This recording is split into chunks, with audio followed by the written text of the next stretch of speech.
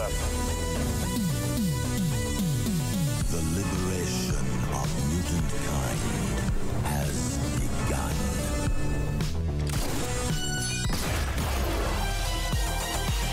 Welcome to the future. Who's this clown? Not clown, Joker. Avengers! Assemble. Nobody tampers with the equipment except Tony Stark. Good idea.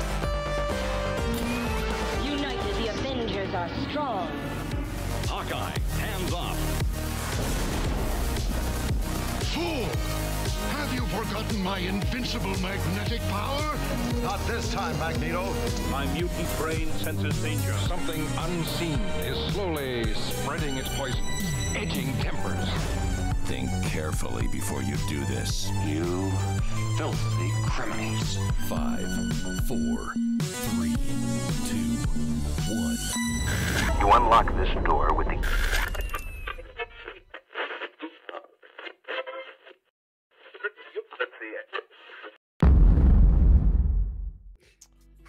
All right, Ed. What up, YouTube? Welcome to episode 168, or issue 168 of 2Pulls. We really appreciate you being here. Just trying to do like a chill podcast vibe here. Oh yeah, totally. All right, Ed. Just be like, hey. I wish I had like a humidifier over here, just like gassing. You know what I'm saying? Anyway. Oh. Welcome to episode or issue 168 of 2Pulls. We appreciate every single one of you that are watching this live and who are watching this as a past episode. Thank you so much for being here. This week has been a week. Comics were released this week. The comics were released this week, and we'll talk about it because that's what this show's all about, right? But before we get to that, we got to talk about our show sponsors. And the first sponsor is Collected Comics and Games here in the DFW area. It is a great, amazing, awesome comic book shop here in the Dallas-Fort Worth area. And Ron and Brent have an amazing store. They actually have 3 stores, one in Irving, one in Hurst, and one in Fort Worth. And we implore you, please go check it out if you're ever in the area. It's got some really cool stuff. They got comics, they've got back issues, they got new issues, they've got trades, they got collected issues, they've got manga, they've got trading cards, they've got toys, they've got dice, they've got snacks, and they've got plushies. There it is. Everything under the sun you can think of, they pretty sure they have, and if they don't, they can get it for you. So check it out. Go over to Collected Comics and Games here in the DFW area, or better yet, if you don't have the time or not in the area, go to staycollected.com and go buy something on their website. It's an amazing website. Go check it out. Also, we're in the middle of a milestone giveaway. That's right. We're getting close. We're trying to hit 1,250 subscribers. And the only way we can do that is if you hit that subscribe button. So if you're not already subscribed, make sure to hit that subscribe button, ring that bell, and give us a like. It'd be much appreciated because we're giving away something pretty cool when we hit 1,250 subscribers. That's right. We're giving away a Jim Chung signed Uncanny X-Men #1 from 2019. And it is signed by the boy CGC grade 9.8. So when we hit that milestone, we're giving this bad boy away. So please make sure to hit that subscribe button. And when we hit 2,000 subs, we're giving away in a massive book a Thor #1 Nick Klein sketch variant signed by the great Donny Cates, 9.8 CGC grade. The prophet, the one, the chosen one, Donny Cates. So please hit that sub button because we give away some cool stuff. We also have some other slabs that we're giving away as we hit other milestones. I don't remember what they are, but I know they're pretty damn cool. So, you know, I just thought of, there's a really good chance that Donny Cates signatures go through the roof because he might not sign anymore. Like he might be, because he might. I was about to make a really bad joke, like a really bad joke. Yeah, hold it in. Yep, but I think we all know what I was gonna say. Anyway, you're probably right. So that slab that we're giving away at 2,000 is gonna be worth even more, and I'm crazy for doing it, but I don't give a fuck. Maybe you could change your mind. No, because I'm a man. Nope. I'm a man of the people, and I want everyone to enjoy what we give away. So, you know, I want them to enjoy the stuff we give away. I don't want to just be like, oh, we're giving away a trading card. Like, no, man, I want you to enjoy it. Chat, what up? John says, let's go. Hey, I hope everyone's having a great weekend. Patty says, what you gonna do when them fat guys run wild on you? Thank you, Joe. But we need one thing more. I do, it's run wild on people. Right? What's up, y'all? What up, Jaden? Joe coming out swinging. Who checking out the X-Men 97 this week? Wow, I loved it. Saved it for Saturday morning. Fuck yeah, dude. With a bowl of cereal like I did good old times. Yes, I absolutely loved X-Men 97. It brought me back to my childhood. And Nate, you are definitely fucking missing out because I think you would love it because it is incredibly comic book accurate. Oh, and I love, oh my God, I love the just discord that it is bringing to non-comic book / anti-woke viewers who are just can't handle the concept of what X-Men is actually about. It is amazing. But other than that, the show is great. And I thought of this when I was watching it. Nate, I know your true identity. I know who you are. You can no longer hide. Oh my God. You can no longer hide who you actually are. Mm-hmm. And I understand now why you have such a hatred for Cyclops. Are you ready for this? Sure. You are the son of Cyclops. You are Nathaniel Summers. You are, yes, you are. You are a time traveler. Mutant. That is why you hate Cyclops so much. Oh, yeah, because he actually abandoned me and my mother? Yeah, okay, I believe I'm just saying, I think I get it. Anyway, John, thank you for the super chat. My top 3 this week. Beneath the Trees, Man's Best, and Cobra Commander. Not too impressed with much this week. We have the same sentiment, but maybe not the same books. But thank you for your pick of the weeks, and thank you for the super chat, John. You're not realizing that at all. Shade DM, I'm just saying y'all are old. I mean, dude, yeah, bro, we've never shied away from that. Well, we've never shied away. We're old, guy. Oh, no, but it's I'm good. Old, but it hurts me. Yeah, I'm alright with it. Literally. Have either of you watched the new episodes of Invincible? So good. I have not, and I need to, Empire. I need to. People are finally realizing Cyclops is cool. Calvin, you got me right there, dude. They did. Cyclops is a fucking badass. And the thing is this is where this is why I think Nate should watch, because it's about to get where he, his viewpoint of Cyclops will be validated. Because, Jean is pregnant when the show starts, and we all know who that baby is. It's not Cable. It is. I mean, it shouldn't be. You said it was comic accurate. Dude, you need That's to watch Madeline's kid, not Jean's. Watch the fucking show, Nate. I'm just telling you. Please watch the show. I'm just saying that either it's not comic accurate or it's not Cable. It's comic book both. Nate, I'm telling you now, it's comic book accurate and it's Cable. And if you watch, you'll understand what I'm saying. You would love it. I'm telling you would love it. Storm is so badass. See, that's the kind of thing to tell me to make me watch it. No, but then something happens. I can't let it. You gotta watch it, dude. Nobody in chat. Don't spoil it, please. Nate is Cyclops' closest fan. It's okay. We'll be here when you come out. Empire, my pick of the week is Beneath the Trees, with Nightwing being a close second. Okay. Invincible Rules, Disciple. I'm waiting until the whole season is out.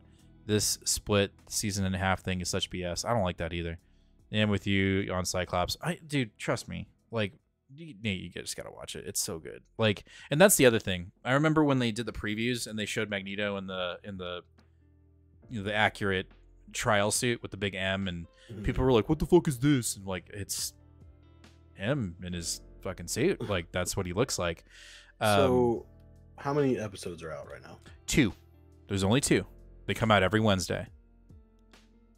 I'm telling you, man, I think you'll really enjoy it. I mean, obviously you won't.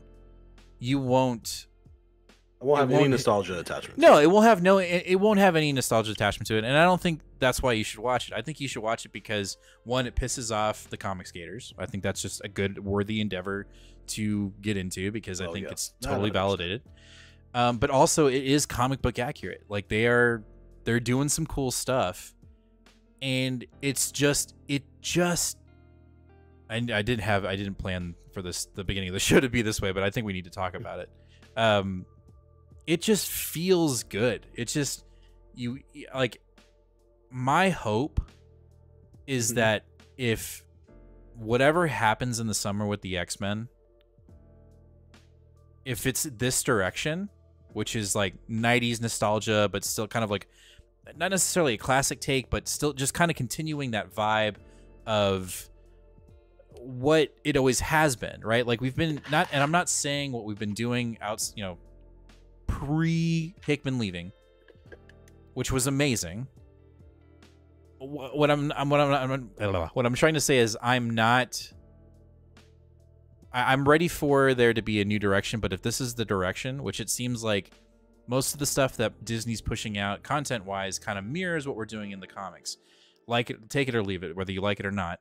If that's the case, I'm super pumped. And the fact that the writers that we have are going into it, that's got me more pumped. But X-Men 97 to me, like, it just felt good. And it's got me hyped for a lot of other things. Like, if Disney's doing that, if they're saying, you know what, we're going to do this, and it sucks, right? Because the guy that was directing it got fired, and he clearly did a good job, so something's up there. I don't know. It was great. Jean is a clone carrier. I'm waiting for that as well. I always felt bad for Cyclops because he's such a stiff, but he does not try. He just tried so hard to stay with his family and not abandon his wife and child. He tried so hard. Nate, please watch it. Oh my God, please watch it. Please watch it. I'm not talking about the show. I'm talking about the character himself. No, I know. But listen, honestly though, Chad has said enough. Like, if we can get everyone on board and everyone that feels very differently about X-Men and what's going on in comics and stuff like that, I'll watch it. It just feels like the X-Men. Like I'm gonna say something and people are gonna be like, bro. When I watched the Fox original X-Men movies, it never popped for me. Like they were fine, but I was never like, yeah, X-Men, right? So that was my first exposure to X-Men. So right, yeah. So, all right, let's see here. Last says X-Men 97 is a massive dub, but this highlights Disney's problem. They need animation around their mainstays, Avengers, Spider-Man. Also, it highlights their content problem. You know what? So in the intro to X-Men 97, they show all the old animations prior. Like, you know how when you saw the Marvel logo, you would see all the movies. They do that too, where they put in the old Spider-Man cartoon and the Avengers cartoon in the background, and then they go into the more modern stuff like the What If, and then into X-Men. And I just gotta feel like if 97 pops off, which I think it will, because like not only is the cartoon great and people are talking about it and it's getting a buzz, the toys, dude, like they came out with toys, and like the new second wave of X-Men 97 toys came out this week. I couldn't find them. I found Magneto, and then I found like the main, like the hunter human guy, like all of it gone. Nightcrawler, Jean, Cyclops, who else came out? Someone I'm missing. Oh, Madeline Pryor, like all of them gone. Like could not find them. And so that to me tells me, like, you know, and it's obviously people my age, it's in their mid to late 30s, even 40s, who are buying this shit up. And so again, that's what, you know, a majority of my generation grew up on. Like, you watch the cartoon so you can go out and buy the toys. Then a new series comes out and you buy the toys. Like, it's working. So anyway, by the way, I love this animation more than the 90s version. X-Men 97 is great. Comic version coming out next week. Yes, it is. Prologue. Also have a question. What's your perspective on comics gators? I know their side, but do you see anything from their side that's valid? Not really. I mean, it's always woe is me. The industry's dying. Why read comics? If your position is based in bigotry, then that ends the conversation. I'm not interested in listening to you. Yeah. No matter what. Agreed. Black Club does his best, but he just sucks at it. Nah, keep talking shit, Nate. I'm loving it. Jaden, talk shit. Dude, that is his middle name. Nate talks shit. Crawford. Also, the animation could use some polish. There were a couple things in the animation. Like there was one scene where I noticed that they reused like a cycle of animation, where like Sunspot is talking, and Jubilee's mouth is moving and it's clearly not like yeah, it's like like she's talking. So there were a couple bits where there was like, okay, they got lazy there. Him abandoning his family is one of the best things for him. You're trolling me now. Like you're absolutely. He's just trying to get you going. Yep. All right. Let's get into the week, shall we? We're gonna kick it off into our independence, and okay. So we talked the most exciting part of the show. The show was 97. Yeah, we'll talk about it more for sure. All right, first up, we have from Boom Studios #1's Man's Best. I enjoyed it. I liked it, but I will say there was a mixture. I think we talked about this last week with what was our pick of the week last week? Napalm. Right, that one. Napalm Lullaby, where you're confused, right? But it's clear that was the purpose, right? Like that was the creative direction, so it made sense, but it didn't at the same time.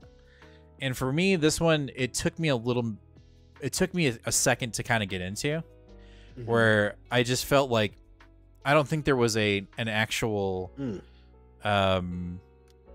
creative decision for you to feel confused. Now, it might have been like I've read 7 or 8 other books, right? And so like I could have just been down. But my initial like breaking into the book, I was very like, I don't know about this one. But then it kind of picked up towards, when the rogue planet, basically the end, where the rogue planet pops up and then they crash land on it and there's like giant robots and the dog, the pets are basically like, hey, we've trained for this. Right. That was cool. But the initial setup of the book had me a little hesitant. I can see that. But I will say, I think I'm cautiously optimistic about picking up issue 2. I think it'll be a game time for me. I don't think I'm subbing to it, but it'll be a game time. Like, do I pick up issue 2? We'll see, depending on the week it lands on. But overall, I liked the artwork. I thought the coloring was really cool. They did a nice cardstock cover. Yes, it did feel great in the hands. Yes, especially when you read like DC and Marvel, and you're just like, cheap, and then you jump into your independence, and it just feels good in your hand. And Boom always does a great job with that. They never really let you down when it comes to physical media in your hands. So, right. But yeah, that's my take on it's going to be anticlimactic, but I think this week deserves anticlimactic. But go ahead and push the button. Okay, all right. I'm gonna go ahead and call this one my pick of the week. All right. And I don't have this. It's my pick of the week. I loved this thing. Yeah, it's just like it's kind of your pick of the week. This is my pick of the week. I did have a lot of fun with it. Most of the things you said, right? Like I really enjoyed the humor here. Like the animal humor was very fun to me. It was I don't know. It felt like niche jokes. Like if you weren't paying attention, they'd kind of flew over your head. Yeah. There's a lot of like subtext for storytelling here too, which I'm happy to see, because that's really what drew me to this book at first. Obviously the art style is very good. This cover is the first image I saw and was like, damn, I'm already interested. But I don't know the correct pronunciation of his last name. I'm gonna say Pinochet or Pinochet. I'll say Pinochet. Pinochet.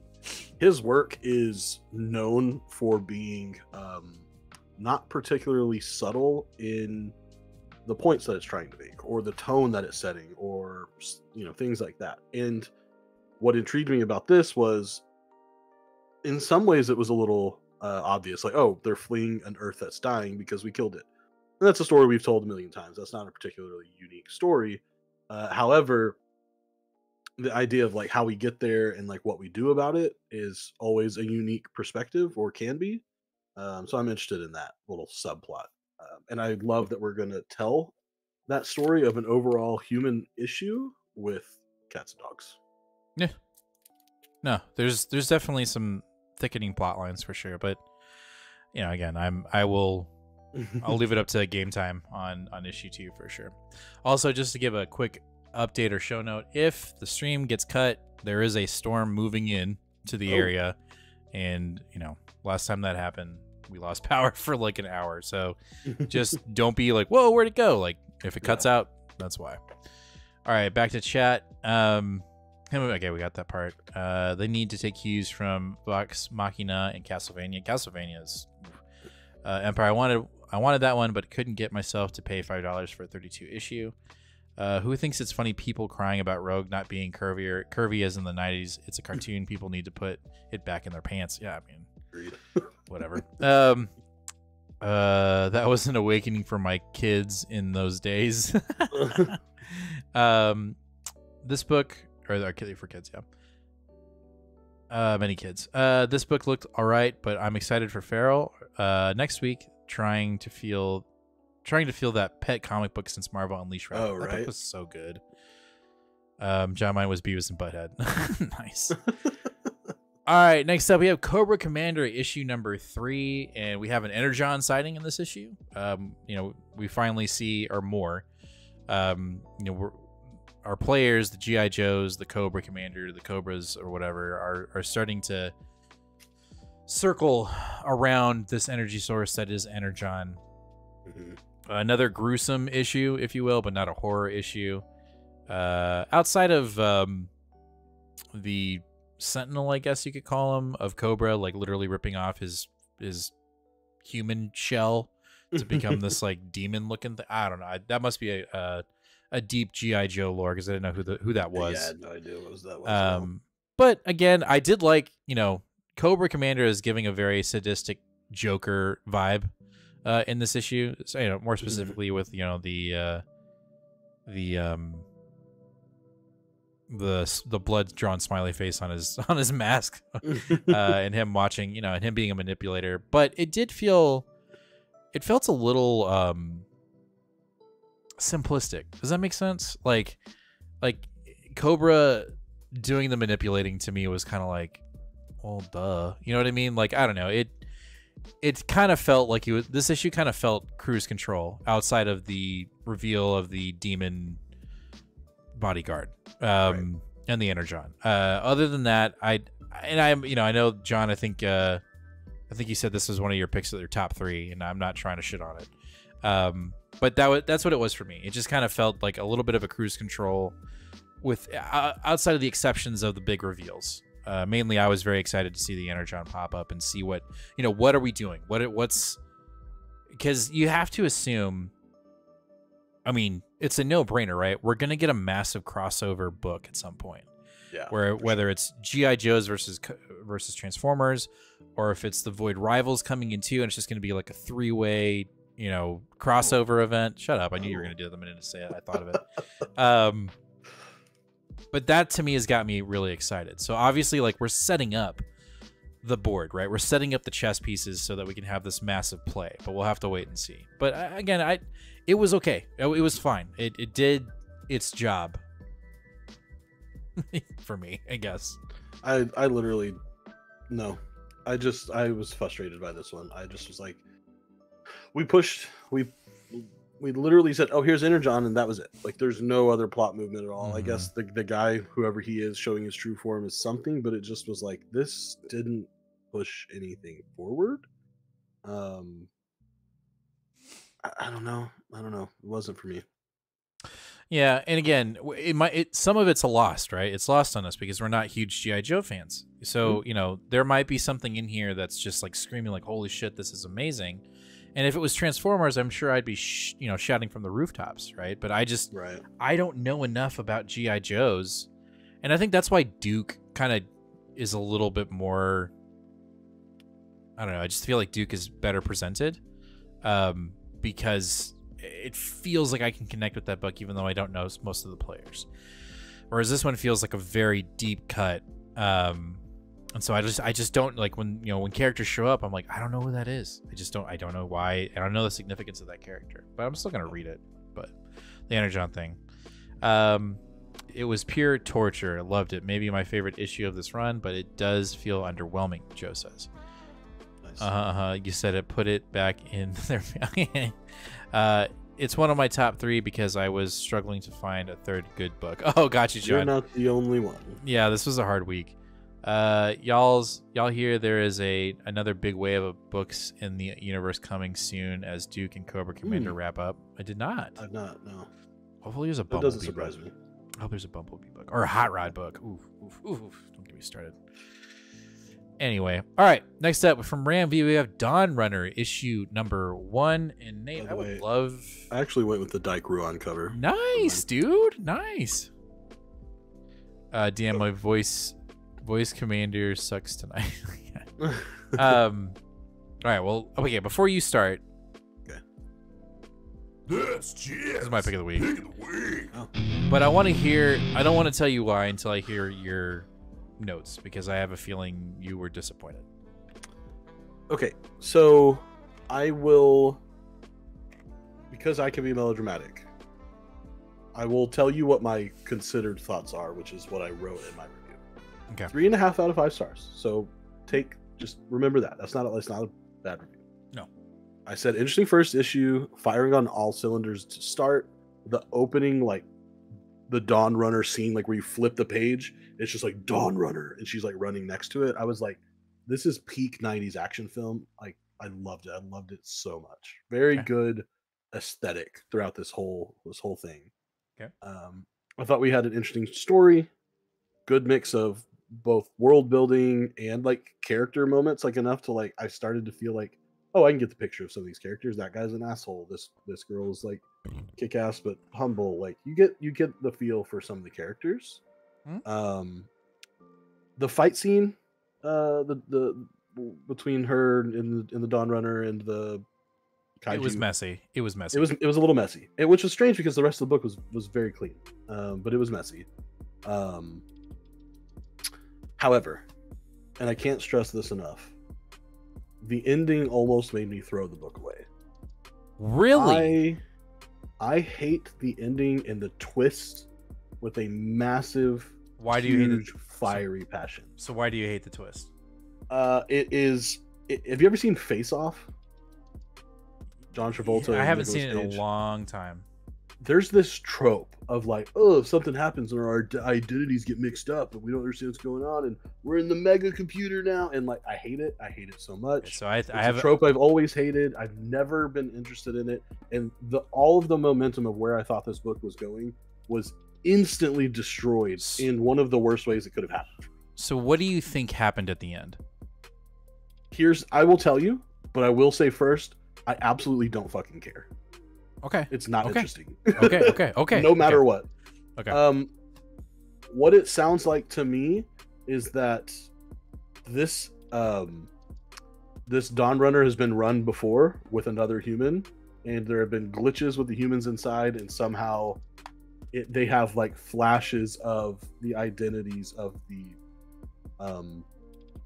humans inside of him, inside of Dawn Runner. It's like, oh, this was the second time this malfunction has happened with a human in there, and then maybe their brains can. I don't know. Okay. I don't know. Okay. All right. That's respect. I think you're halfway there. And again, I don't know. I'm not right. And I'm sure the even Evangelionness of the all is what is really touching your tip right now. But my dick is so hard right now. And so here's what I'll tell you. I think you're right, but I think you're wrong. Okay. So yeah, the beginning, awesome. And then when she got suited up and she was going through the whole thing, and here's the other thing: the artwork in this book, so good, like intricate details, just very. Oh, it just felt good, and it had fluidity. It moved right. Where I think you're wrong is I don't think that we're seeing a past vision. Well, I think we are. I think we are seeing a past vision of someone who ran it on this Dawn Runner. Okay. Or this king, what do they call it? King Killer? No. Iron Kings. Iron Kings. So they're saying this one's different, right? This thing is different. Yeah. The reason why I think it's different is because there is a soul within the machine. And the soul is the guy we saw at the end. I think he may have been part of but he was part of the program, and he's living his own reality within the machine. And you're right, it is hitting me with the Evangelion, because in Evangelion, Shinji's mother, her soul was infused into Eva 1. And so to me, you've got Ram like doing his homework. I'm sure he's watched Evangelion, and he's probably watched the Rebuild, which pushes that storyline even further, like to a depth that you couldn't even imagine. Yeah. So I'm really excited for you to see Rebuild whenever you get a chance, but that's a commitment because it's like 5 hours. Yeah. But language. Sorry, John. um, it's just, it reminded me of that, and the way they did it, right? Like the way that the faces glitched in, and it had this like they were both kind of in their own heads, right? But the mystery is like, who is it? And so what you're saying is it's somebody that piloted the Dawn Runner previously. And I think your version makes more sense. I think there is a soul. That's what makes this Dawn Runner different. That in order for it to be this excellent machine, this top of the line machine, they had to infuse humanity into it. So there's a human heart, soul, whatever you want to call it. And I'm sure we're going to go down that storyline of, you know, is it ethical? Is it a human soul? Is there an actual human in there? We don't know. If it's the soul route, you've got me even more, because that whole idea in Evangelion is so pressed. What is a human soul, right? And I think that's where we're going. And I don't know, like, it just, like, initially the book was like, all right, this is cool, it's kaiju. All right, yeah, neat. But then when we got to the second half of the book, for me, I was like, oh, that I did not see coming one bit. And the fact that we're playing with that, to me, says Ram wants to play with these, you know, this concept that was established in 1996 with Evangelion or whenever. And to me, that's really exciting, because it's not just another mech book. We've got a whole nother layer that is outside of the smash and grab, as outside of the big robot fighting a giant monster. You're getting into potentially a theological discussion about humanity. And to me, that is incredibly fun. So it got me stoked. I was like, this is cool. Like, Ram V doing Evangelion, sign me up. Yeah, and that does make me a little bit more excited. I've seen that trope done so many times, and I probably should have thought that it being Ram V, that he's gonna have more than just that. I don't think I just don't think it's that simple. Yeah, simpleness. But I was so utterly taken aback from it, unexpected, that I was just like, but it's also Ram V, so I'm not jumping off anytime soon. I could have pissed me off 10 times more than that. I'm still gonna read. Listen, if I've held out through him through Detective Comics and seen that the work was worth it, I'll do it here too. Joe, damn, Jim, my wife won't let me watch if she hears that talk. I'm sorry. I had to defend my book. I'm sorry. Because it's good. Like I didn't know what to expect. I think obviously I expected kaiju, right? But yeah, when that second half happened and it's like we're time jumping, I mean, the first thing I immediately thought was like, oh my god, this is Evangelion. Like, this dude's soul is trapped in the machine, and does he know it? Maybe he doesn't know it. Like, it's just, and who knows? We got to see. John, I'll give Dawn Runner another issue, but I wasn't thrilled with this book. Gotta trust the writer, though. I mean, you know, you're free to choose. I think there's something here. And again, like, I was off the Ram V train. You know, I was like, man, this guy's too like, I'm too stupid. I'm dumb. Like, I can't read Ram V. And he came back. Like, he delivered a right hook, and I'm right there with it. So yeah, that's just me. Nice. All right, next up, If You Find This, I'm Already Dead, issue number 2 from Dark Horse. Yeah, this one kind of fell short from where we were last week. Okay.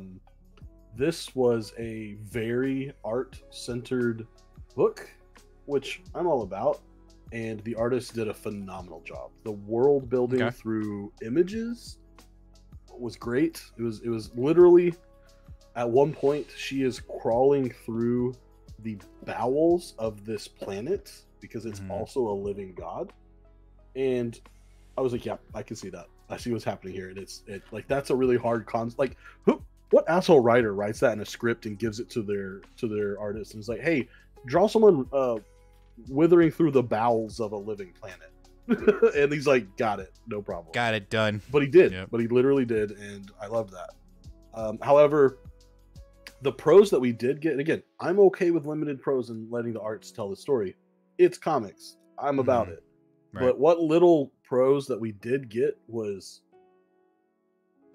I mean, so over the top dramatic, purple prose, waxing poetic, sort of just look how smart I am because of the weird fancy words I use.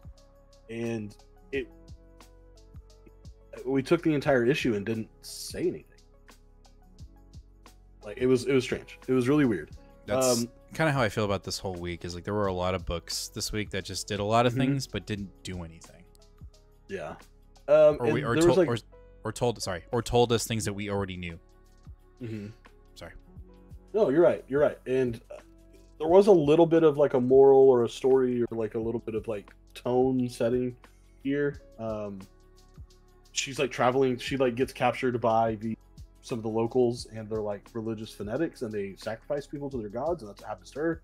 She gets sacrificed and thrown down a hole that people never come back from. She goes through a roller coaster journey of this planet's insides, and then gets saved by these weird robot people who are just turning her into a slave to literally walk on a cog that keeps their energy going. And then there's an entire rebellion, and the aliens are rebelling, and they want her to be the linchpin.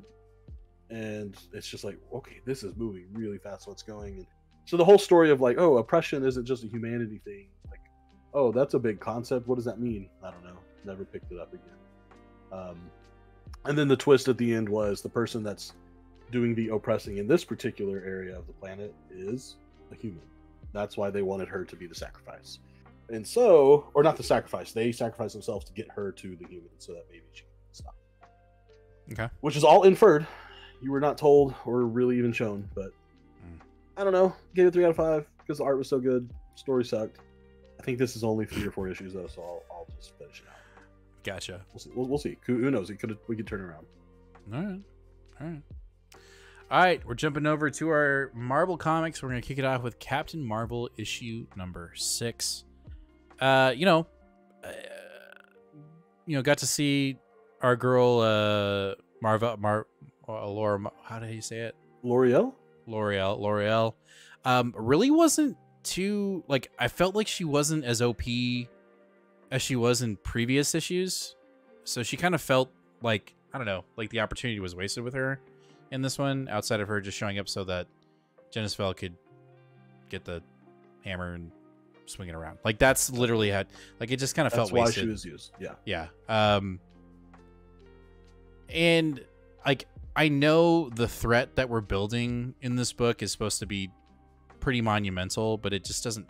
I mean, there's parts where I'm like, okay, but then I'm like, I don't know if this is really that believable. So I'm actually kind of, I don't like saying this, but I feel like this book is kind of floating at the moment. Like we're clearly doing something, but it just doesn't, like, it doesn't feel like it matters at the moment.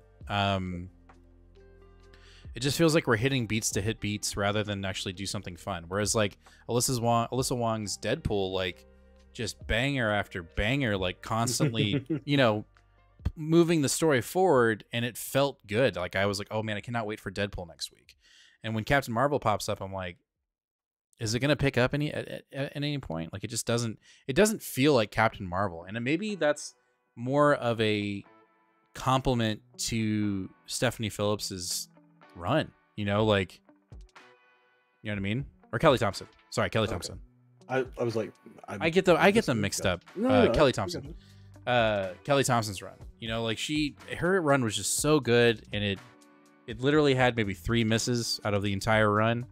And they were all filler issues that were not good. Yeah, but you clearly have an issue, like we'll get there. Deeply personal issue with filler. Don't worry. We'll get there. But that, you know what? This whole arc kind of feels like a filler issue. Like, what are we doing? Like, I still don't know what we're doing. Like, I know, and even though we're building up Omen, but it just doesn't feel like the stakes aren't there for me. Like, it doesn't feel like anything's really happening. Or like Omen's just gonna get tossed aside after the arc is over. Like, it's not gonna matter. Yeah. Which, by the way, we're through 6 issues and the arc is still not ending. Right.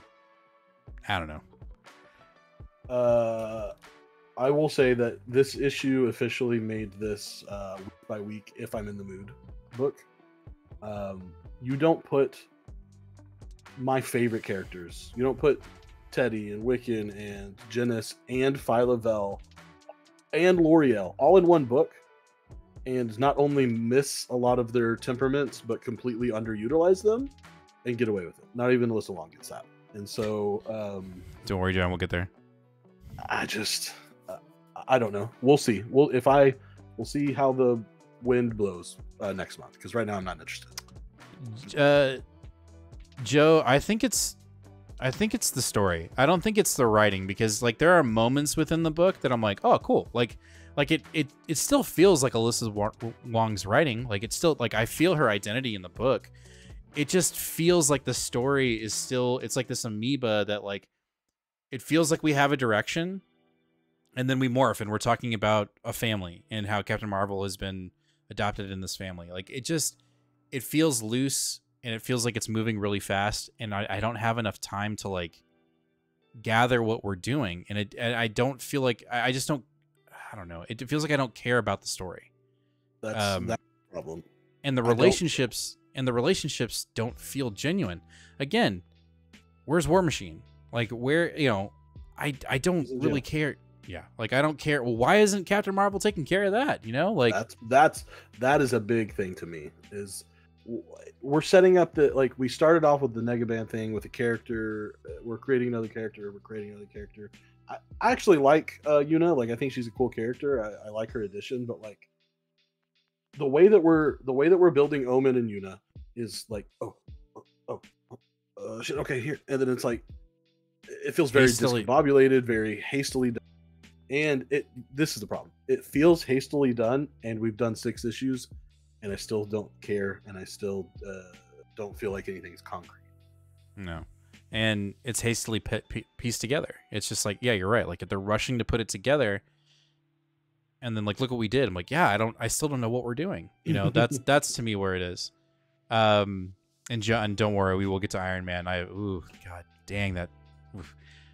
John, I agree. As much as I love the relationship with Iron Man and Frost, but it feels like X-Men side book, and Iron Man needs to be the centerpiece, not the psychic to the X-Men. Yeah, we're getting there. Yeah, I think that's the next one. Yeah. Invincible Iron Man, issue number 16, aka the definition of a filler issue. Nothing, yet everything happened. No, nothing happened in this book that we already knew. Like, it was it just felt like a waste of time. I don't care about the Omega Sentinels. I think the Omega, or the Omega Sentinels, just the Iron Man Sentinels. I don't care about the Sentinel Buster suit. Tony, it just, what is this book? Like it's totally a filler issue for X-Men, so that when there are no more Sentinels, it's like, oh, it's because Tony fought him in the desert. Go read Iron Man number 16. Like, and also the problem with this issue, it did the Spawn thing. It did the Todd McFarlane thing, where it described to you what you were looking at on the page in detail, and I don't need that. I just don't. I can look with it. Like, give me dialogue, right? Don't give me, I know that this suit's on its last leg because the engine is overheating. Shot of the engine overheating and him going, ugh! Like, I don't need to read that. I don't need to read it. Well, Gary Jerry, I feel like is being painted into a corner by Marvel. Like, nah, you're an apologist at this point. No, I'm not, because that being said about this issue, we got the tiniest of movement within character development, which was Fei Long. And what are we doing right now in X-Men? Get it over, please. Finish it so we can get to what we really want to do, which is not Krakoa. And who's lumped in with Krakoa? A really badass villain called Fei Long, who's actually got Tony on the ropes. And now he's just being discarded. Because when this run started and Fei Long was established as the bad guy, dude was awesome. He was taking out the mutants. He took out Tony. He literally changed his genetics. He's not considered a mutant, but he put in enough radiation that the dude can shoot energy blasts out of his mouth like Nappa from Dragon Ball Z. Like, it was awesome. And now he's piloting a suit and he's like, not today, Tony. Like, what are we doing? And it just feels like, it genuinely feels like the writers that were brought in to end to end Krakoa, that didn't have work established, that hadn't worked a lot, because we'll get to another X book that I felt like, okay, that was cool. you know, those writers have an advantage. And with Gary Jerry, it's like, I'll just do this. I'm going to throw it on the wall and see what sticks. And if people like it, great. And we had a comment from a viewer last week saying, are y'all fucking crazy that you didn't like the Rise of X book last week? And I'm like, no, it wasn't good. It wasn't good. But when we get to Fall of X, or no, whatever, or no, Fall of X and Rise of X is better because it's by Kieran Gillen. Because again, like I'm saying, Kieran Gillen has an established amount of content that he can build. Whereas Gary Jerry's like, just do the fighting, do all the action here without any, like, with no context, without any context. I will say this with genuine little judgment. Okay. But just from hearing you, I agree, John, someone who quite enjoys Jerry Duggan's work. Yeah. I think his writing style is like a flame, not a flame, like a fucking, what am I saying? God damn it. I don't know. You were saying it. What do you light a cigarette with? Match. It's like a match. Thank you. Yeah. Oh my God. Literally, he burns bright and hard really quickly. And you're like, oh my God. And then it peters out. And once it's done, it's fucking done. You can't relight it again. It's done. And I think that's how he starts a lot of his books. Anything I've read by him, like his Hellfire issue, good. But he did it in this issue. He didn't have to worry about keeping up with a bunch of stuff. I don't know. It just seems that every single one of his books that he touches, Marauders, petered out in the first wave of stuff. His X-Men book is literally they're dragging a dead body. Like this Cable was Iron good Man though, book. but his Cable was a mini. His Cable was 12 issues and that's it. It wasn't 31 issues. It wasn't 16 plus issues. Right. That's what I'm saying. The man burns out. And that, I mean, all right, then just make sure you don't put him on anything too long. He certainly doesn't. You didn't want him driving the final force of the end of your. No, it sucks. But anyway, yeah, this book was a waste. I don't like saying that. I don't say that easily, but it just felt like a waste of my money. Like it sucks. I hate saying that. I don't ever want to say that. Like I don't. And I'm sorry I said that. I feel bad. Saying it. I'm sorry. All right, before we jump into this book, let's get to the comments. I would love in Jed McKay's Avengers book, we get a moment that Carol talks to Tony and tells him to get Rhodes out, so she'll be. But yeah, I like that. Nothing happens in an entire book besides big Iron Man suit swatting Sentinels, and that isn't even the freaking biggest suit. God Killer, anyone? Yeah, the fucking Celestial one. Laziest X-Men book I've read in the last 5 to 6 years. Also, I was thinking about something the other day. We got the mutants living in tunnels but the Avengers had a city that's empty for Avenger base for them to live in. Yep. Stop. You guys are, that's not how it works. They don't care about that. They're not keeping up with continuity like that at all. Well, but they mentioned got his head. No, McKay that's is not literally true. worried about Moon Knight. They brought up the X-Men in the McKay book. Great. I'm not saying nothing at all, but to go so far as to think, oh, well, maybe we could do this and we could give the player like, no. That's never gonna happen. Yeah, that's way too finite. Resurrection of Magneto issue number 3. Here's the next book that's really fun. No, I mean it is. Here's the next book. Here's the next one that's really fun because it's Al Ewing and he has the continuity to write what he wants to write. And so we get an establishment of all these dark entities that we're dealing with here in Mutant Hell have some form of connection. And it looks like the connection is the fuck's his name? The King, Shadow King. Yeah. Shadow King is this kind of connective glue amongst all these other nasty entities that. Oh, that's who's on this cover, yeah. Mm-hmm. I didn't make that connection. I didn't either until I started reading it because that's what happens. And there's some connectivity to the mask. Remember the mask that Genesis had in or even in Ten of Swords. Remember the demon mask? Yep. Yeah. That thing's in here too, like plaguing Storm. Okay. But we get our resurrection, right? They fight the Shadow King. They fight this concept. The Shadow King is basically trying to tempt Magneto to into staying and dealing with his guilt, and he does, but he does it in a way that kind of proves that he needs to be resurrected. That's kind of this issue in a nutshell. But we get a lot more character development with Magneto, a lot more character development with Storm, which you're like, how do you even do that? And we did it. She ends up sacrificing herself in this book to the point where she almost, it looks like she's gonna die, but Magneto is like, live, and like, you know, basically brings her back too. But then we get a really cool scene where he comes out of the portal that she went into at the beginning of the issue, at the beginning of the book, and his like body gets reformed as he's walking out of the portal. So you see the skeleton, and there's like muscle and veins, like, you know, and he's like, really fucking cool. And so he's back, and he's about to run some shit, I think. John says, I liked Resurrection Magneto, especially that the end, but holy crap, it was wordy. It was wordy, but I felt like the words mattered, because there were other books this week that were wordy that just like Iron Man, for instance, like it was wordy for no fucking reason. Like, we have Tom King on the show this week, so you know something. No, God, don't even. Anyway, if I had a Marvel pick of the week, this would be my Marvel pick of the week. Resurrection of Magneto. I loved it. It was great. So super excited to see where, because Ewing writes Magneto and writes Storm very well. Yeah, I agree. 100%. So, yeah. All right, Moon Knight issue number 3. Let's get out of order. Yeah, I don't know what's going on. No, mine did. You're fine. Well, you're out of order. You're out of order. Again, I didn't have a problem with the issue, but again, like we know what's going on.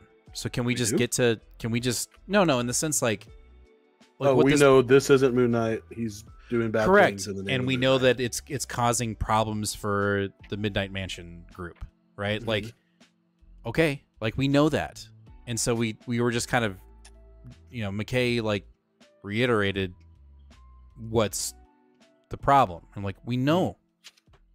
Can we, you know what I mean? Like outside of Soldier and the group asking for help from the vampires, which is a pretty big deal, especially with the blood hunt happening around the corner. Like we can connect those dots. Like there's going to be some conflicted interest there.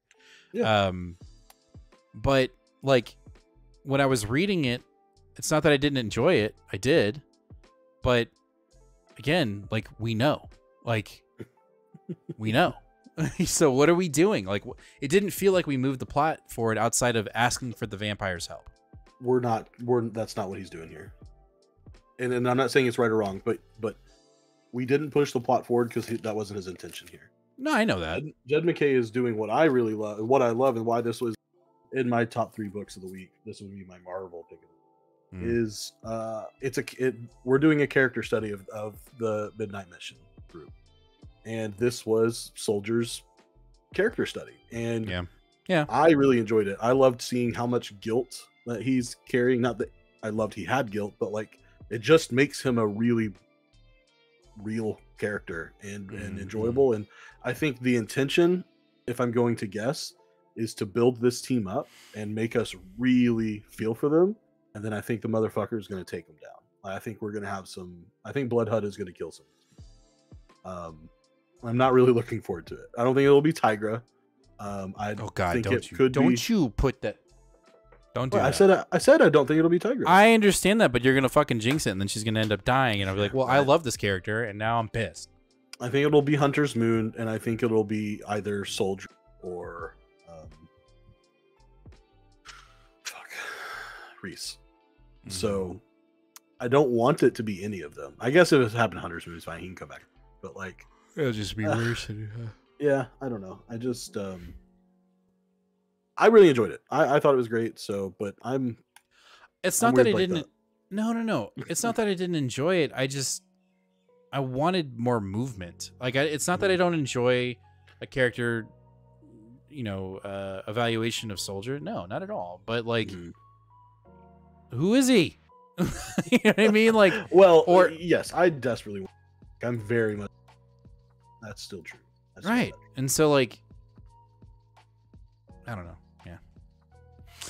Yeah. I'd like Moon Knight as well, but it's a transition issue. I like the focus on Soldier.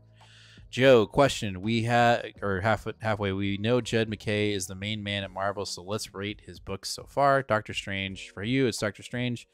Black Cat, Moon Knight, Avengers, and more if we forget them. Yeah, I'm actually looking right now at all his Yeah. big books. So it's Avengers, Black Cat, Doctor Strange, Moon Knight. Moon Knight. Yeah, I think that's it. That's it. Oh shit, his Iron Man. Didn't he write Iron Man? No, you're thinking of Christopher Campbell. Oh, he did an Infinity. Ooh. He did a fill-in issue, yeah. Yeah, okay. Sorry. I would I say guess out that of makes all sense, of too. those, I actually haven't read any of his Black Cat, so my bad I on liked that. his Black Cat. His Black Cat was good. I know that's my bad. I would say, and I haven't read his any of his Strange stuff. I think I started the Death of Doctor Strange, and I just was like, ugh, no, I don't. I'm not a Doctor Strange guy at all. Apparently, so it's good now though. That's a big my bad, but like it was so messy too. Like there was Death of Doctor Strange, and then there were the tie-in oddities, and then there was just Strange where it was Clea, and then there was the Resurrection, and then there was his ongoing book, and it's like for someone who's not into it, it's very messy. And so I think he definitely he is good enough that he deserves for me to go back and read all of that one day. One day I'll do it. John and Joe, I think for me it's a tie between Black Cat and Moon Knight, but I think I'm going to lean more into Moon Knight because just like who's the other author right now? Rainbow. I think Jed MacKay has done a really good job of making readers interested in characters that they otherwise would have never known existed. Mm-hmm. And so I'm gonna have to give it to Moon Knight. Like it's gonna just edge it out to Moon Knight because that Moon Knight, his original, like, I mean, I'm liking what we're doing here. Don't get me wrong, but that Moon Knight run that we read was just so good. Like, how many times was it our pick of the week? Multiple times. I mean that issue where him and Hunter's Moon go into the mansion, but also go into the afterlife and start realizing that when they die, they're becoming part of a collective of other Moon Knights within Khonshu. Like, that was just fucking cool. And then him wielding them as a weapon was just badass. So, yeah, I'm going to have to give it to Moon Knight. Like, that's just me. John, his Doctor Strange stuff is great. It seemed messy, but it's slowly coming together and has some legit great moments. All right. I really want to. I don't know that I have the time, especially my life, and I'm moving houses and all that shit. I don't know if I have time to do it, but I'd love to read all that before Blood Hunt because it's Jed MacKay, and I want to know. I want to know the tiny little details. I want to see the hints from the Doctor Strange run. I want to know it all. We'll see. Maybe it'll happen. I still have my Marvel Unlimited subscription, so I think I need to jump back on that. Like, got to cancel something to get on that. So I actually made the mistake and left my year one on and got charged for the year. Oops. Well, it's at an insanely reduced price. Like if you do it by itself, I think it's like $150 a year, and I got it for $50. So oh shit, I'm not mad about it. But yeah, it's definitely a surprise when you get that charge. Yeah. X-Men Forever, issue number 1 from Karen Gillan. You know, we're filling in the blanks. And again, this is where I was telling you, like, when there are certain writers who have a substantial amount of content within the Krakoa era of X-Men, when they do stuff like this, or when they're writing their books towards the end, their books just feel better. They read better. Their establishment within the content is better. So I think Karen Gillan has an advantage. Like you said, I think you're right. The match analogy works. Like when Gary J came in, he came in swinging. And it was like, boo, it just blew up. And now it's fizzling. Whereas Karen Gillan's got a candle and it's just burning and we're having a great time. And so we get a lot of establishment of what he had set up prior. You know, when we were talking to Mystique and she was jumping into the Sinister timelines and she went back and talked to Sinister back in, the 1800s or whatever or 19, I don't remember when, maybe it was 1900s, in England. And, she said something to him and it ended up killing him because she revealed the future to him. Well, we find out what that was. We find out that she's had a dialogue with this domain version of Essex for a while now. And that she's keeping a secret for that version of, because the whole thing is that a majority of the X-Men outside of Xavier and probably Doug is that they're trying to keep the dream alive, right? They're trying to keep Krakoa alive. So Destiny, even though she has a vision of what's about to happen, she's trying desperately to keep it alive, right? So we see that here. We see how we got a resurrection of Doug, because if you don't remember, Doug is actually with Krakoa. Doug got captured by Krakoa and he started running away. So what we find out is that this version of Doug is actually a Sinister clone. Oh. Yep. And I'm he's gonna have to mute this shit. Okay, don't worry. So over it. But again, what are we doing? What we know Xavier's endgame, which is he's not telling anybody outside of Doug and Rasputin that he's going to end it. He's going to kill Moira so that Krakoa never existed. And we're getting that next week. Like we are getting it next week. I saw the RB Silva black and whites on his Instagram, and like literally it shows Xavier pointing a gun at a 12-year-old version of Moira, and she's like, like it's happening. Like he's unless it doesn't, right? But I just can't, like, unless it doesn't, because they don't do that. Well, that's what I'm saying. But like, if we're gonna establish a whole new, era of X-Men comics in the summer that are nostalgic to 90s, Krakoa has to go. Like, it's just not gonna exist. Such a shame. Well, it is a shame, and is it gonna vilify Xavier? 100%, to the point where he's not. It doesn't look like he's gonna be in the comics. Like he's. I'm very okay with that. Yeah, I know you are. So that's where we're headed. Like that is exactly where we're headed. So, is what it is. But this is what. Sorry.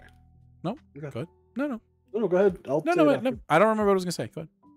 I was just gonna say, if you tell me one way you get me to buy every X book that exists is you tell me Xavier and Cyclops are permanent and not coming. Well, back. you know that that's literally. I'll buy every variant. I'll buy every issue. Cyclops is in the Jed McKay fucking Ryan Stegman book. Like, I'm probably not getting any. Yes, you are. Anyway, Jed McKay. I'll get the Jed McKay book, but yeah, and it's Ryan Stegman. I know. Fuck, I know. It's gonna be can't say those words. X-Men Forever. Maybe I'm just better because I bought 2 covers. This one made me angry at how much nothing there was. It was all. Hey, we saw this. 1 page of new stuff. Hey, we saw this. 1 page of new stuff. What up, Holden? Because it quite literally is just a filler / fill-in gap issue. It's just. Wouldn't it be great if the story was just completely told the first time and you put it in? 100%. 100%. What's up, Holden? Holy shit. Joe says, I kind of wish Jed McKay was getting Fantastic Four and not X-Men book. It's crazy that the Fantastic Four book has 0 weight on the overall Marvel universe. I don't know. Could not agree more. Yeah. Could not agree. All right, let's keep moving with this one. That'll be quick. Star Wars Vision issue number 1. We're getting these little prologue issues here and there. This one was really fun. We learned how our traveling Sith Ronin got his droid. And he got his droid from another Sith master that knew the end was coming. And he had visions of his death. And so we see that happen in this issue. It was fucking awesome. Artwork was really great. The only complaint I have is why aren't we getting a continuation of Vision's episode 1 and going beyond that? Because that's what I want. Because this Ronin character is so kick-ass. Did you watch it? Yeah. Have you seen it yet? No, I didn't watch it, but I did read this and I did really enjoy it. I was a little confused because I don't know who's what or like what's going on, but like I still really enjoyed it. I would definitely, if this was an ongoing, even with me being super confused, if this was an ongoing, I would be picking this up right away. Anytime you position Jedi samurai in some way, close the door. The only thing that would make this better, and I'm not shitting on Takahashi, is if Peach did it? If Peach did it. If Peach did it, it would just be a masterpiece. So. I mean, that's why I bought the Peach cover, right? Ooh. Yeah, I pre-ordered that one. Do yourself a service, Nate. Go watch that episode tonight. It's only 20 minutes long. Like, I got a pile tonight, man. I can't do that. You got a what? What did you say? Well, I have to mow the lawn. It's high, and I don't like to do it when the sun's out. So you're gonna do it at 10 at night? Does that wake up your? Shut the fuck up. You're stupid. Rick, I was just gonna say, death of Cyclops. Good to see you back together. Yes, again. Rick. It's good to see you, man. What does every Ronin time you mean? drop in, hit me that one. I feel like I see it a lot in books. So Ronin is a masterless swordsman or warrior, specifically Samurai. a masterless It's a samurai. Yeah, masterless samurai. And so he just roams, and usually they become hired swords. You know, and they'll fight for anybody who'll pay them and feed them and clothe them. And in this context in Star Wars Visions, this guy was a Sith, and the idea of Sith in this version of Star Wars is a little different. I mean, they're still menacing, they still work for the Empire, but it's a little bit different because even in this book, like this guy that he fights clearly has some kind of humbleness in him, yet he's still this, you know, samurai. Well, this is the proper view of Sith. They're not, Sith aren't inherently bad people. They just look. Well, I'm not gonna say. No, do it. Come on, let's go. Get into it. Let's do it. Well, the whole thing in Star Wars, I think a ton of people get is Jedi, Sith bad guys, and that's never been the point. Like the Sith that we get are the bad guys, right? They get the red lightsaber. They're Darth Maul with horns, and like in a lot of ways, those characters are that thing for sure. But like the Sith aren't Empire people. Like they don't like fight for the Empire. The only people that ever fought for the Empire are Darth Vader and the little people they've created in between in like Clone Wars and stuff. But like and the Emperor, right? Well, and yeah, and so like, but the actual Sith, like the thousands of years of history we actually have, there was no Empire for them to fight against. They just went against the tenets of everything that the Jedi stand for, and most of our stories are told through the eyes of the Jedi. And so we get to see a Sith, how Sith really are, and it's like they're more harsh and they are more cut and dry with things, but like there's still like honor and there's still like commitment to the tenets, you know? Yeah. But this guy has kind of backed away. Like he's still ruthless, but he's not considered a Sith anymore. He's hunting Sith. But the thing is he's not inherently good either. Like in the Visions episode of the show, he just so happens to save a village. Was it his intent? No, he was going after the Sith. And the byproduct was that he saved a village. So there you go. But this was great. It was really fun. It was. Okay. Okay, hold on. Let me just establish this. I did not have a good time with our DC comics, so if you loved your DC comics this week, I apologize. Like, I'm sorry, I'm about to shit on all of it. World's Finest to me was a complete and utter waste of time, and I didn't like it. And when have you ever heard me say that outside of the annual? Like, I am a fucking lover of this book, and I thought this issue to me was a total waste of time. And I'm not saying that the story that was in it wasn't good. It just, I didn't care. I didn't care for the book. And then we got a prologue to the annual, which we only got a little bit of the annual of the story that he was establishing. Remember that? Like when the annual came out, the first story was like 5 pages long, and we were like, "What are we doing?" He's like, "Find out in World's Finest." And you're like, and now here are like 2 more pages of that. Right, and I'm like, "Oh, really? Oh, okay." Anyway, I'm gonna be short and sweet on this. I didn't like it. I thought it was dumb. And I didn't like the Lex Luthor following Joker around. Like, I just didn't like it. I don't know. You talk. I'm done. No, I have nothing to say.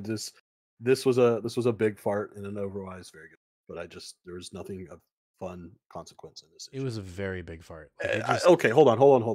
No. If you really enjoyed like 70s style Joker Lex Luthor stuff, like Dennis O'Neil sort of thing, you would probably really like this. I feel like Mark Waid was doing an homage to 70s Lex Luthor and Joker and trying to put his own modern twist on it and do that thing. And like for some people, I'm sure that really hit, and I'm not knocking it. And it did for a lot of people. I think he did it well.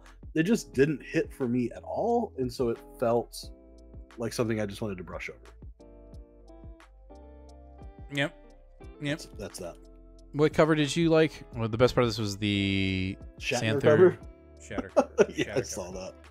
Shatner, William Shatner. Oh yeah. Very random. Very random. Hold in Hong Kong, the silly goose has spoken. My silly goose patois is DC's April re-special with 3 outstanding silly stories from featuring apes. Extra points if you got the banana scented cover. What the fuck? Oh. That's awesome. Oh, that's awesome. I like the Hong Kong. Yeah, I don't know. It is what it is. All right, Green Lantern War Journal issue number 7. I didn't read it because I don't read this, but yeah, this was not at all like what Jim has been saying about the DC books. There was no filler here whatsoever. We are fully out in the thick of it. John has woken up and is not only just in like a different universe or anything. Like his ring literally can't compute at his location at all. He's like literally none of these stars exist. There's this weird black hole star in the sky. Like the computer's like, you, like everyone around you, every creature, every language, everything. I have no idea what any of that is. But then he just sees like this dude chilling on an asteroid. He's like, Guardian, we've been waiting on you. You're about to be part of the war, man. He's like very much this like weird hippie guy. And while it wasn't the best issue, I feel like it was a good reestablishment kind of what we're doing here. Like, in case you were a little bit confused or where the stakes are at. And then of course we also had more good family moments. You know, his mom is back at Steelworks and he created that construct of his sister, and that has fully turned a recreation of his home and all the things inside of it. And Steel and Natasha and someone else like go to the door and try to talk to the construct of his sister, and we're like, hey, like your mother still needs medical help too. This isn't helping her. Like, you know, like dementia also causes like health issues, you know, like I don't know, immune system issues. And the sister's basically like, hey, just in case you forgot, I'm a construct of John. Go fuck yourself. You're not going to tell me what to do. Like, when you talk to me, you talk to John, and I'm not putting up with this shit. And so I was like, oh damn, that's pretty hardcore. But yeah, we get a lot of like fun, big like space moments, Revenant dead, and then everyone keeps like the people that he doesn't know, this like alien race and stuff, keep pointing towards this star. This one guy's got like a big like Viking horn that he's blowing and all this stuff, and then at the very end, this little ghoul of a guy comes popping out of it, and I'm like, oh shit, like seems like it's about to go down. So yeah, pretty good. Not the best of the issues, but pretty good. I still enjoyed it. It's definitely not filler, definitely not any of that. Which a majority of DC books were, and that's why Philip Getting Johnson's the best. Why didn't it add it? I just added it, unless it's right here. No, where is it? There we go. It's in the back. Okay, so we'll just start here. All right, Superman to save Lex Luthor. So we get an explanation of why this group of baddies is out for Lex, and he betrayed him. Shocker. Like he does with everybody. Superman learns to love and trust the Superman Corp. Yes. And you know what? At the end of this issue, when everything was resolved, and we're like, what are we gonna do now? And it's like, here comes Lobo and here comes Brainiac. I was like, oh, you know what? That seems kind of cool. And then you read the bottom and it's like, but if you want to read the full story, read Action Comics and then come back to Superman for part 2. And I was like, fuck you, I'm done. I'm sorry, that was very harsh and I used really bad language and I apologize, but like, I don't care. Like, whatever momentum this issue built for me to be actually kind of excited for what they're about to do, I'm not there. Because I really don't want to pick up Action Comics. I don't want to buy it. Because isn't he writing it? So he's writing Action Comics and Superman. Just for the event. I don't care. I don't like that. It pisses me off. I know. I'm just saying, I am out. I'm out. And I hate saying that because like the artwork in this book was really good. It was good. Yeah, David Bellion did an amazing job. I'm tired. I'm tired of it. Whatever direction this book had, And maybe we're taking a massive L here, and maybe we're gonna regret it when it's all said and done, and be like, you didn't pick it up, you didn't do Action Comics. No, I don't want to do it again. I'm tired. Like, I'm kind of tired of it. Like it just feels like we established a really cool thing here, and now we're like, now we're gonna popcorn things, right? And like, you hated the time jump where he went into back in time, right? And I understand it. I get that now. Like, I understand the feeling of that because it was just so fucking random. And then it got like thrown into here too. Like, oh, when I was back in time, I remember like, wait, what? What are we doing? Like, stay with the chained, stay with the core. But and now we're dealing with Brainiac, and like, I'm sure I'll eat my words. I'm sure when Action Comics comes out, which what is it, next week, or when is that? Or is it next month? I don't know. Maybe I'll come in and I'll be checking out, and Mike and Lee will both be like, you're not picking up Action Comics? Like, why are you doing that? I'm like, stop it with your DC guilt, goddammit. Yes, I'm picking it up. Like, that's what'll end up. That's what's gonna happen. Yes. Almost assuredly. And so it's just kind of frustrating because like I feel like the momentum right now is ooh, hey, buy more. I'm like, just keep it in the fucking book. Just like, keep it in the book. Yes, we know. You hate it. We know you hate it. No, I like it so much, and that's why I'm mad. It looks like it's not till the 10th that comes out. It looks like of April. It looks like it is going to be a weekly. No, not a weekly thing. No, we get two Williamson books a month, basically. No. There's also. Well, there's this House of Brainiac. This doesn't matter. I mean, we don't need to get all this right now. There's also this like House of Brainiac special #1 that comes out the first. No, May. I've done this. DC is notorious of just like adding, just like Marvel. I'm not saying Marvel's not guilty of it too, but Marvel. Here's the difference, and I'm gonna get into a rant here. When Marvel says, "Hey, we're doing an event," right? Like, okay, we know that we're gonna get anywhere to 50 to 75 extra issues that we can volunteer to read, right? And they know, they're like, and you got this, and you got this, and you got this, and you got this. But not once did they go, you got to fucking read that to understand the story. DC goes, no, you need to read this, and you need to read this, and then you need to read this special. Then we got this Omega, or we got this Alpha over here, and an Omega, plus 3 other tie-ins that are one-shots. You have to read those to understand this book. Then you read them, and you go, I didn't need to read that at all. Didn't need to read that at all. I didn't need to buy any of it. I could have just read the main story. And so to me, it's incredibly misleading and disingenuous, in my opinion, of DC to do what they're doing right now. And I'm tired of Williamson. I'm tired of Williamson. I will just say that this issue had the opposite effect of me. I really enjoyed it, and this feels like the regular Superman that we had before the stupid time jump. Correct. Got weird. Correct. Yep. And you're gonna do it. You're gonna do it. All right.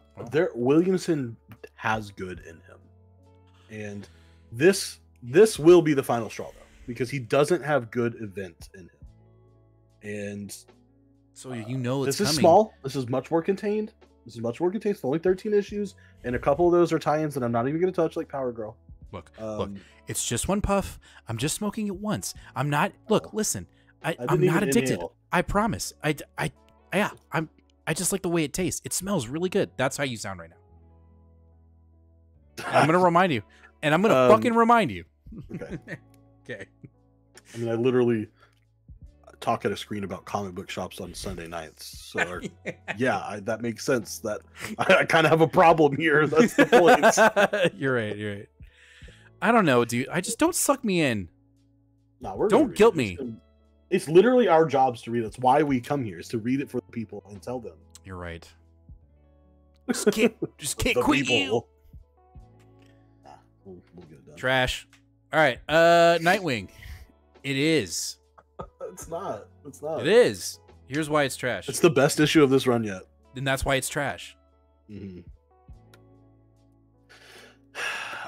This, for me, was silly goose fun time, but it irritated me in a lot of ways because while I am fine with fill-in issues, and I even think that for a fill-in issue, this did a pretty good job of what it is. Right. Like 100%. this is gonna. Even think that this issue will be looked back on like when they do those little like Trinity collections, like the best stories of the Trinity. Like this is gonna be a fun memory of it all. 100%. But the momentum that King has been trying to build with his current run, this like slams the emergency brake on it and points directly to how he is failing on the other issues of his run. Why did it take 7 issues and a complete plot crash with a fill-in issue for me to finally see you write Wonder Woman and for me to actually feel that it's Wonder Woman and hear her thoughts and actions? Because so far, this is the first issue where Wonder Woman has appeared in this run. We've got a weird robot version that he created that is just coasting through life. And time out. Okay, timing out. Yes. Okay. Shit, I lost it. Where was it? Fuck. All right, keep going. And when it comes back, I'm gonna be like that. And so I am happy. Like I know a lot of people are like, shit gets goofy in this. Like Superman, like they go. You got it? Yeah, I do. Go. I'll remember. Go. This issue has nothing to do with Tom King's run. Right. And I'm not saying what you're saying is wrong because you're right. Like it feels like Wonder Woman. It's her voice is here. But there was this has. Correct me if I'm wrong. In any other Tom King run, where like let's say the Mr. Fan, what is it, Mr. What was the one with Big Barda and Mr. Miracle? Mr. Miracle. Is anyone in the chat or if you're watching this as a past episode, let me know in the comments. In that run, that happened prior to us getting into comics. When you read that, were there any fill-in issues? Because in the collected, of course not. Okay, so that was a pre-planned 12-issue only thing where the artist and the writing started 6 months, 8 months, way prior. And I'm not saying that was the expectation, right, with this. Mm-hmm. But to me, that's what was going on. Like maybe that was the subtext here, and that's how it's written, right? You've got this story, and I'm not saying what's going on with the story is, I think your assessment of it and your criticism of it are completely valid, right? But talk about a total shift, right? Like we just got done doing this massive battle where if you didn't read the big thick words and you actually just read the dialogue and the action that was going on the page, it was really cool, right? And then there was this cliffhanger where she is broken and she gets picked up and it's like, but we didn't know that we were going to lose so badly. You leave it on that hanger. You leave it on that cliffhanger. Then you see this cover and you're like, oh, well shit, is Superman going to get involved in this? Yeah. And then you open this book and it's like, hey, let's go to space and buy a birthday present for Batman. Wait. Did we read the solicitations? You should have. I don't give a fuck. I don't care. Listen, did we just not destroy DC? I'm saying the capital? Like, right. The District of Columbia. Why are we in space? What are we doing? Like, I'm sorry. You are. You're having a Nathan moment. It's okay. Sure. I guess I've never had one in a long time. Yeah, you have. But like, I was incredibly frustrated with DC this week, and to me, as much as we are dogging Tom King's run, like I am genuinely interested in the story that we're telling of Wonder Woman going up against the U.S. government. The robot Wonder Woman.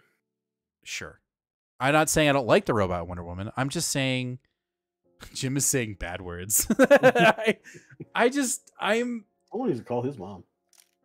I didn't want to pay for this because that's not the story I'm reading. And now it's like, hey, let's go with space. And then Batman's like, a diamond. You know, like, what are we doing? No, what are we doing? But if you remove the momentum killing, and if you remove because I have harsh criticisms of this run and this issue pointed to them. But this issue itself, totally removed from the rest of the context, the singular issue itself, I thought was a great issue. You're correct. I'm not, but we can't look. We can't always look at things in a vacuum, right? The surrounding parts of it obviously take into account the other things, and like I think this the same book. No, it's not. But villain issues don't always fill. Then just maybe it's my fault. I didn't read the solicitations. I probably should have read it, and it said, "Hey, let's have a silly goose time in space and buy Bruce Wayne a birthday present and take selfies," which was hilarious. Sure. When they got a black coffee and then the hot mocha caramel drizzle coconut milk whatever drink, and then that was the drink for Superman, and the black coffee was for Wonder Woman, I was like, oh yes, that's so great. I love that. There's some snot-nosed kid in his basement going, oh my god, Superman would never drink that drink. In the context, so you would have to assume that this issue will not be collected with the entire story arc that Tom Keating's trying to write, right? I think this would be collected exactly how it's released. That would piss me off so much. If I was reading, like, that would piss me off, man. I'm just saying, like, ugh. No, I don't assume DC will do the collection correctly ever. Why?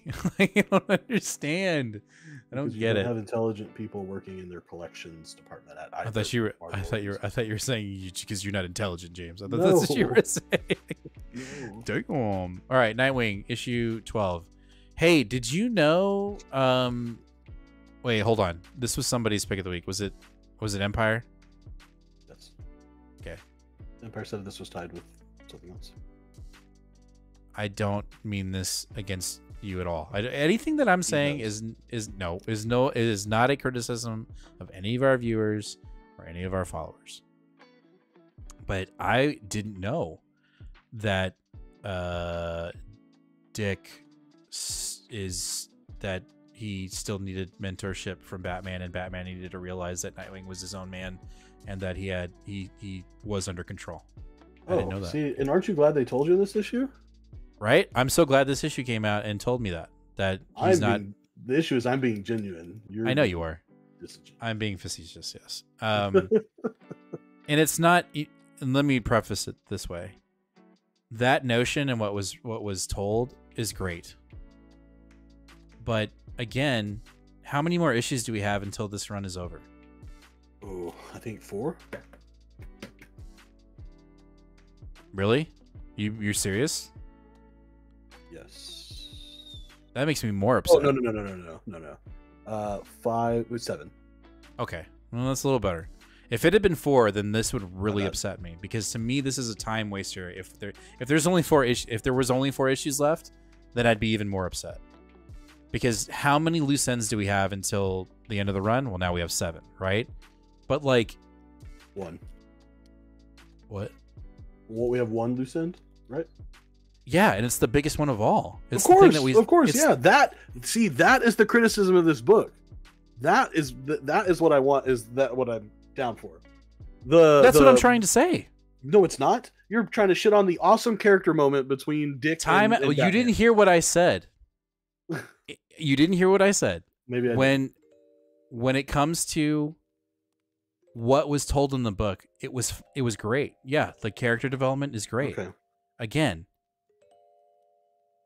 we only have 7 issues after this issue to resolve the biggest thing. Is this what we need to be doing with our time? That's what I'm trying to get at. And maybe I'm not articulating it. No, I understand now. I'm not mad at you. Maybe I'm not articulating it properly. But to me, don't make me say bad words, damn it. To me, we're wasting our time. Because the biggest issue after Blockbuster died was Heartless. Mm-hmm. And then we got this glimmer of hope in issue 111, and then at the very end it was like, just a copycat. You know, I'm like, oh, fuck.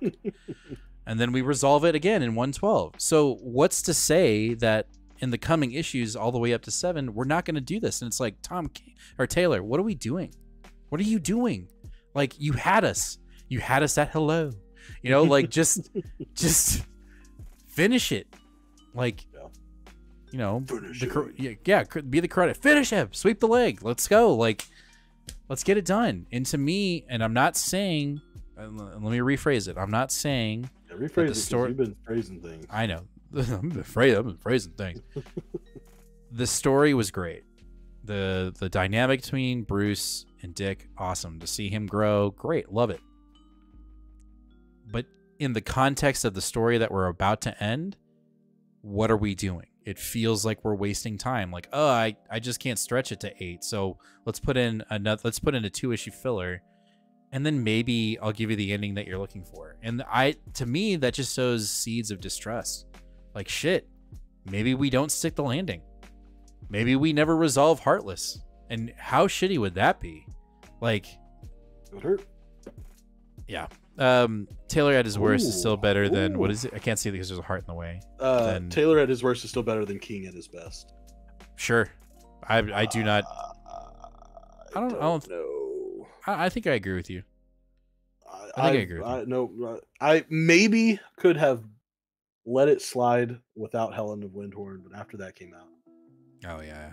Yeah, you were like, it was too good. You said the explicit thing that I said today. That's what you said last week about that. Yeah. But also I've read a ton more Taylor than I have King, so that also probably factors in. Oh, damn. Wait, one of those. I just got you know, like when in animes when they get stabbed, like that's what I had the blood shit out of my mouth. Oh, shit in his mouth. Great. Shoot out of my mouth. Shoot. He's got Is that it? That's the end of our show? Did we miss something? I feel like we missed it. It's already 9:30. What? Yeah. I'm sorry, guys. I was kind of unhinged today, and I apologize. I'm not normally like that, and I just want to say I'm sorry. And I love every single one of you, and I apologize for my language.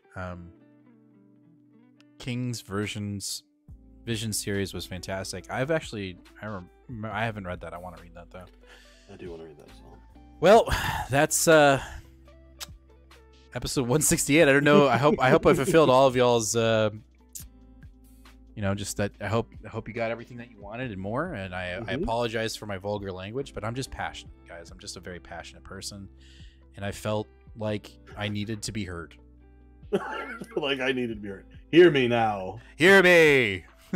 Anyway, thank you everyone for watching this episode of this issue of Two Fat Guys Pull Us. We will be back this Tuesday for another new comic book day. They come flying fast every week, and you're allowed to let them have it, buddy. Next week is a little slower. Yeah, I mean it's what I've got 9 books. I don't know how many you have. Actually, I only have 1 independent. Oh. We have yours on my list. We have 12 total books. 12 totals. All right. Well, cool. But anyway, what up, Stefan? Thank you so much. What's up, y'all? Club Commander. There it is. Thank you, Stefan, for the super chat. But yeah, we'll have a decent week. There's one issue there that I'm kind of like, oh, great. But then there are 2 other issues that I'm like, okay. But you'll have to see on Tuesday when we have our new comic book video, which will come out at 4:30 p.m. Central Standard Time. So see you guys then.